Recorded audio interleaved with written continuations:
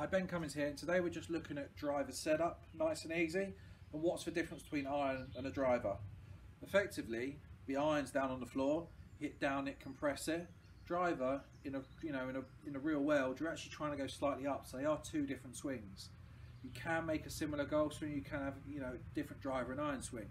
But one really good simple thing you can do is just to make sure you've got the angles at setup to give yourself a running start of being able to hit a good shot. So what we're looking for is we're looking for a slight hip tilt, slight shoulder tilt, which then allows us to turn behind it and actually come through on the way up. A really simple kind of drill you could work on if you look at some of the older generation players, but like Jack Nicklaus, is you watch Jack play and he actually lifts his left heel up in the air. What does this do? Keeps the left hip up in the air, and then from there it's really easy to swing it down and through and hit that lovely kind of draw shot, or in Jack's case a little fade. We're going to give it a whirl. So big important one here, driver, slight tilt backwards to the right if you're a right-handed golfer, obviously to the left if you're a left-handed golfer, and then the key is to let the left hip drop. If the left hip drops and you stay with it, you'll go down, hit the ball out the top.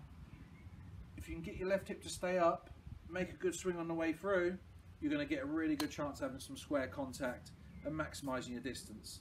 So go and try that drill. You know, it's a great one. You've seen Jack do it, pretty successful guy.